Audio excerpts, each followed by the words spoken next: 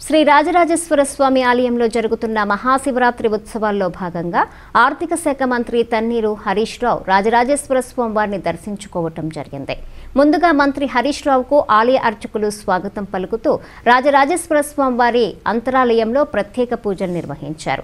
అనంతరం అద్దాల మండపంలో ఆలయ స్థానాచార్యులు అప్పల భీమన్న ఆశీర్వచనం గావించారు. అనంతరం ఎమ్మెల్యే చెన్నమనేని రమేష్ బాబు స్వామివారి చిత్రపటాన్ని అందజేశారు. ఈ సందర్భంగా మంత్రి హరీష్ రావు మాట్లాడుతూ మహాశివరాత్రి రోజున రాజరాజేశ్వర స్వామి వారిని దర్శించుకోవటం చాలా సంతోషంగా ఉందన్నారు. వేములవాడ రాజన్న ఆలయం గత పాలకుల హయాంలో వెనుకబడిందన్నారు. కానీ ప్రత్యేక తెలంగాణ ఏర్పడ్డ తరువాత మన ముఖ్యమంత్రి కేసీఆర్ ఆధ్వర్యంలో వేములవాడ దేవస్థానంతో పాటు పట్టణం కూడా చాలా అభివృద్ధి జరుగుతోందన్నారు.